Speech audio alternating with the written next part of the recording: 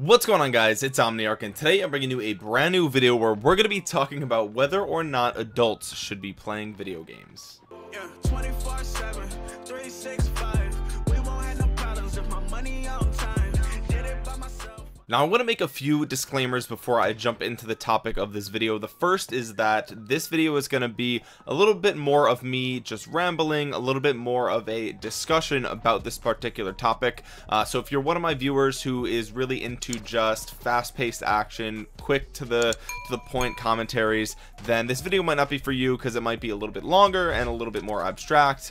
So just a fair warning right in the beginning. The second thing is that, as always, guys, I don't make anything off of most of these videos, so if you wanted to show some quick support, just drop a thumbs up on the video, subscribe to my channel, and click that notification bell to help me fight the YouTube algorithm. And finally, this video is from the perspective of a US citizen. That's me, as just a guy who lives in America, in the United States.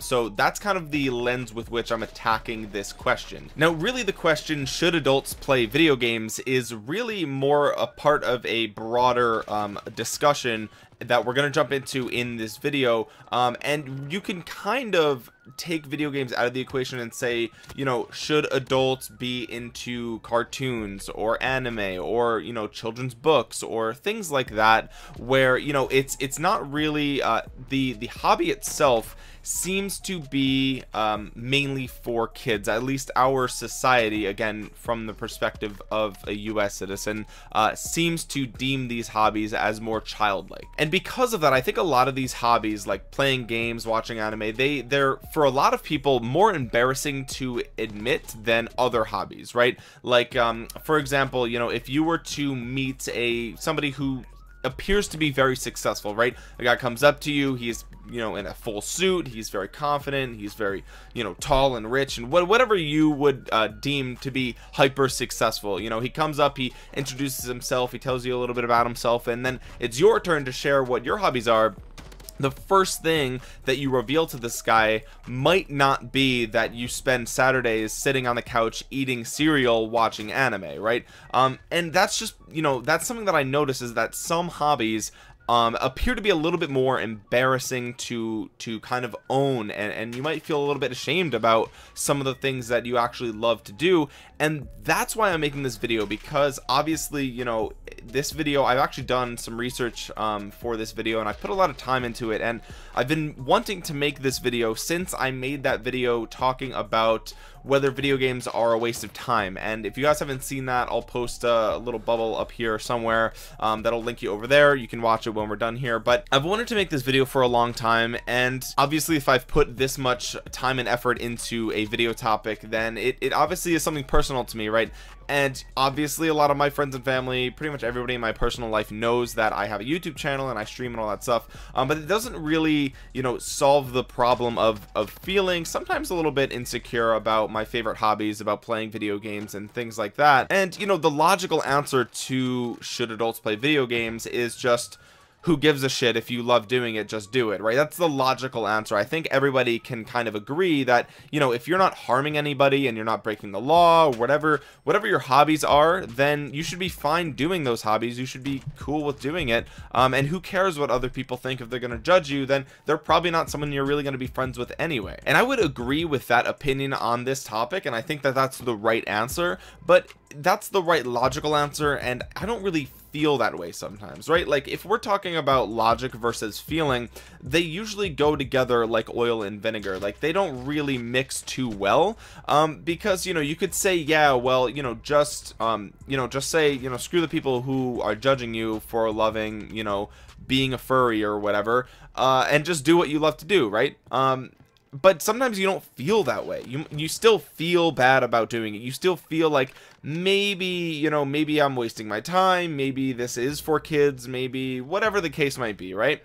So even though that kind of is like the easy answer, that's like the TLDR, I wanted to make this video because I think it goes way deeper than that. Now, the first thing I want to talk about is that a lot of these hobbies, like gaming and anime and cartoons, they're seen as kid hobbies, even though a lot of games and shows and animes are way too complex for children to understand or even enjoy, right? If you take a game like Dark Souls or an anime like Attack on Titan or Death Note, those are all things that are either way too difficult for a child to understand or just traumatic. Like if you showed an 8-year-old Attack on Titan, the first episode even, they'd be scared to death, right? So you know, it's obvious that these aren't just for kids. It's clear, right?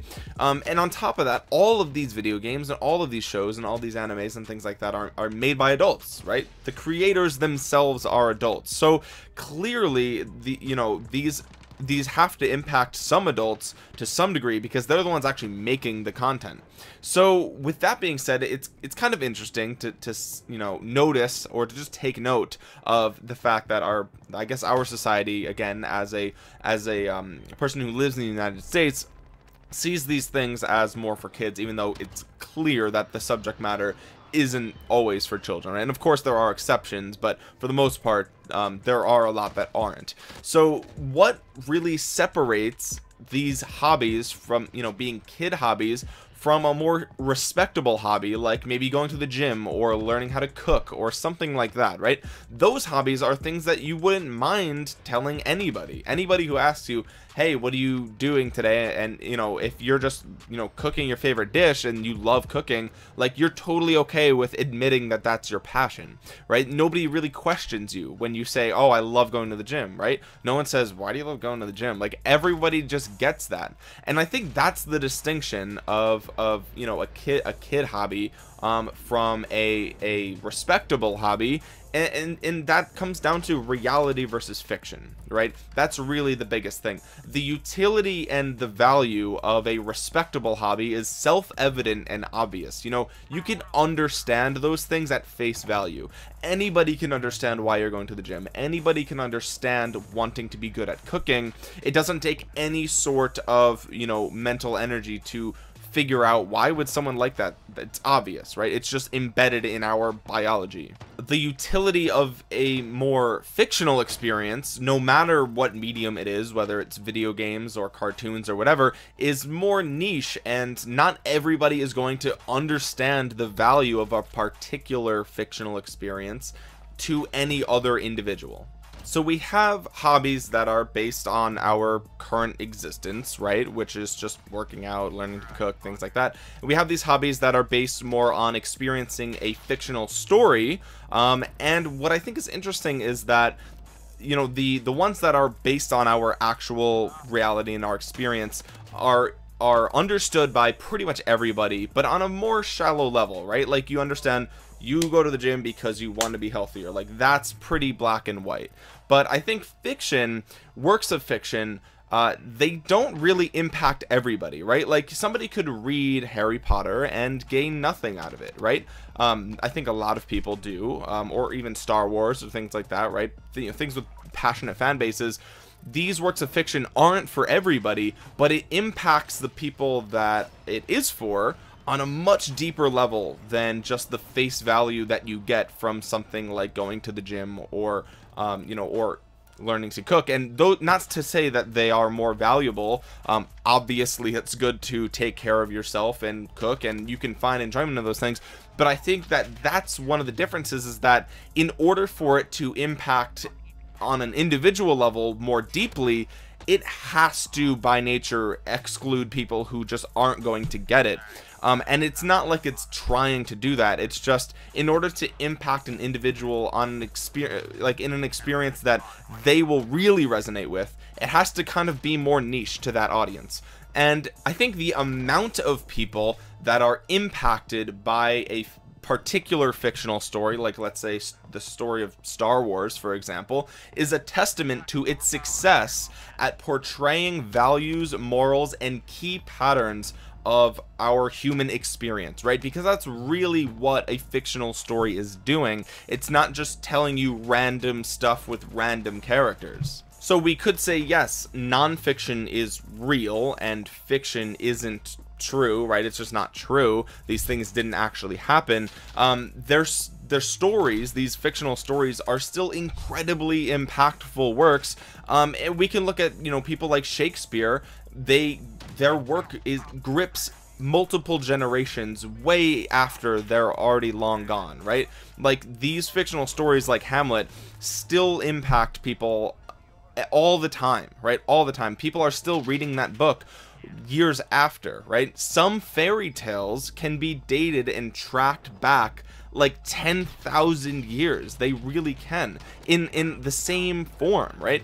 So if we look at fictional stories and we say, well, you know, they're not really that valuable because they're not true, well, why are they lasting so long, right? How could a fairy tale last 10,000 years if there's no value in that story? Why would people continue to tell it? Well, the answer is that maybe fiction is true in the same way that, like, numbers are true, right? Like, you can't just have a number. Numbers are a concept, right? So maybe fiction is true in that way, in that, you know, numbers are an abstraction of our reality, our underlying reality that we are experiencing, but that doesn't necessarily make them fake, right? No one's gonna say that numbers and data are fake, because they're so powerful and they affect our daily lives so strongly. Sometimes numbers are even more true than reality, right? Like, you could literally feel fine, go to the doctor, they take blood work, they run some numbers, and they say, hey, look, you have an enlarged such and such, you probably have cancer. And then they find out that it's true, even though you feel fine, right? If you feel fine, your reality is that everything's okay. But the data suggests that you probably have a really powerful illness that's affecting your body just based on the numbers. And we can use numbers to figure that out.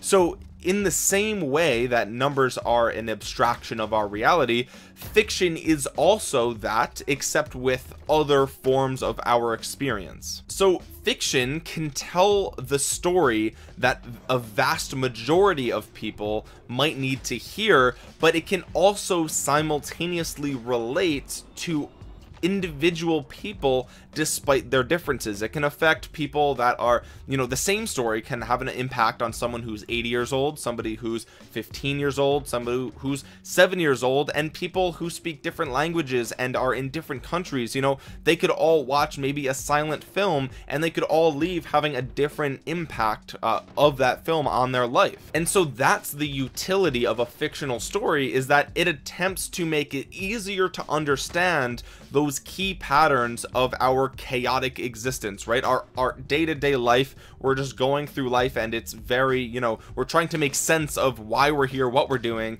like, what should we be doing, should we be doing this or that. You know, fiction, these stories kind of take lessons that we over generations have learned as a species and kind of packs it into an entertaining way to deliver that information in a way that a lot of people can resonate with. And it's done in, maybe it's done in a magical fantasy world or a medieval high fantasy setting, or, you know, with certain characters that, you know, maybe have powers or can, you know, breathe fire or whatever. But the reason that it takes it to those extremes is because it affects our imagination, and it's way more gripping to imagine things that way and still be able to walk away with, you know, a very good understanding of the moral lesson that you were supposed to take away from that piece of fiction. And it could be more than one thing, and it could impact you differently from somebody else, but still the idea remains that the purpose of fiction is to take this infinitely complex reality and try to have us understand certain key things that people have figured out are important, and deliver it to us in maybe an entertaining way. And because it's entertaining, we're more likely to consume that type of content and actually learn something. And I know it seems like I went way off on a tangent there, but I'm gonna tie it back together and say all of the importance of fiction that I just described can now be extended to the works of fiction that we consider childish, like video games or anime or cartoons. You know, video games, books like Harry Potter, anime, they all contain stories and experiences that can impact varying groups of people on a level so deep that it goes beyond the logical comprehension, right? And that's what we were talking about before. You logically, as an adult, shouldn't feel bad about playing video games, because if, you know, you enjoyed and you're not harming anybody. Who gives a shit what other people think, right? That's logic. But the impact that these stories actually have on you as an individual go way deeper than just logic, right? You'll have an emotional attachment to some of these characters and stories for years. And this is why when you ask somebody, why do you like Star Wars, sometimes they might not immediately be able to tell you why, right? Like they could say, oh, like I like the sci-fi setting, but that doesn't really differentiate it from something like Star Trek that much, right? Don't kill me. But right, they have, you know, a similar setting in outer space and whatever. Same thing with, you know, with video games. You could say, well, why do you love Pokemon? Why don't you love Digimon, right? Like there's a difference, right? Because it's that particular story that has had an impact on somebody on a level that it goes beyond their actual rational thinking. They don't even realize why they love something so much because they've loved it for so long, and it gripped them initially because of the story that it was telling them, and they've carried that with them to this day. This is why it's okay for adults to like hobbies that might be deemed childish by our society. You know, you shouldn't doubt your interests or be ashamed of them just because society might have a specific you know, path paved for you as a, you know, 30-year-old male who lives in, you know, wherever. It doesn't matter. You don't have to align with that, and you shouldn't feel embarrassed for the things that you love to do, because there's nothing wrong with them, right? You know, and the reason that you might feel that there's something wrong with them is because you don't really align with maybe what you think other people like, right? But the reality is there's always going to be someone who likes some of the things that you do. If you're 35 and you love Harry Potter, you're not the only one. You know, if you're 24 and you love Pokemon, you're not the only one. And if you're 48 and there's a particular anime that you love, let's say it's Naruto or Bleach, you're probably not the only one. But you know, obviously it's probably not the norm. You don't always see that, but what is the norm? Who cares? It really comes down to what has an impact on you specifically, and that's why it's okay, right? That's why it's okay, because you're having these experiences that have an impact on you that go way beyond anything else,